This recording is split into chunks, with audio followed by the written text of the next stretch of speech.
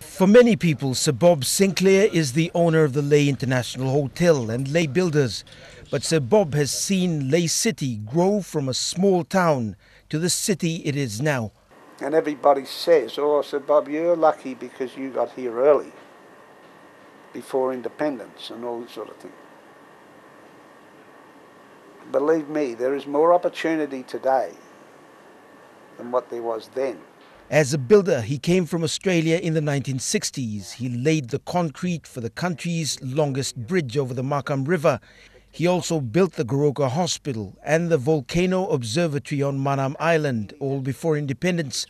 He says Papua New Guineans have to see the positives and be proud of the achievements over 41 years. My age now, I want to see the younger generation have the opportunity of making our own road for success with our own resources. And we have the resource, and we should be managing our resource. No one else.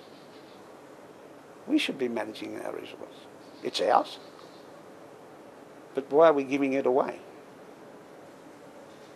And that's what's happening. We're just giving it away. Sir Bob says one of his proudest achievements was sending the schoolboys rugby league team to Russia, where they won bronze. And I still remember the remark that I said in 2002 that by 2015 I hoped that we could beat Australia. We're still trying, but we will get there.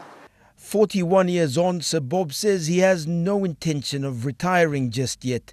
And when the time comes, he says, he wants to be buried in Lae City.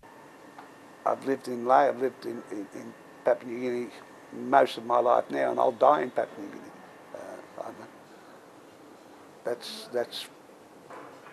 I'm not going anywhere. Scott Wide, National EMTV News, Lae.